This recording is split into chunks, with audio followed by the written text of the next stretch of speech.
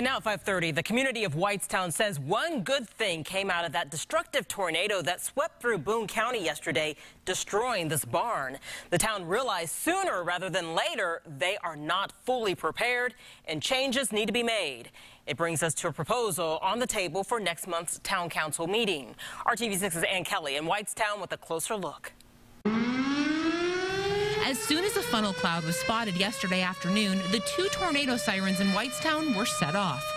With a 3.5-mile sound radius for each siren, everyone here should have heard them, but it's become clear that wasn't the case.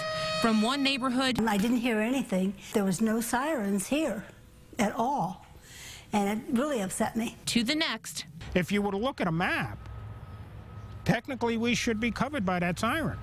It's just not making it over here. Residents, including Town Councilor Kevin Russell, saying the sirens, whether because of excess highway noise or the wind, didn't do their job. Some people were able to hear it. It's the acoustics and the way the sound waves will bounce because the siren is so far away. It's a problem the city has determined has an easy solution. This town simply needs more tornado sirens like this one along Whitestown Parkway. At least 3 more in order to ensure that everyone who lives here knows when a tornado is coming.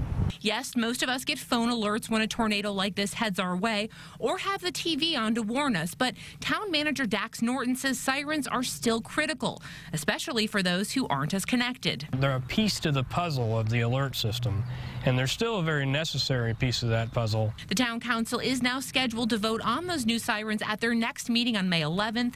The plan would cost roughly $110,000, money that Norton says is well worth it. The benefit of public safety and peace of mind, it well outweighs the cost. Reporting in Boone County, Ann Kelly, RTV6.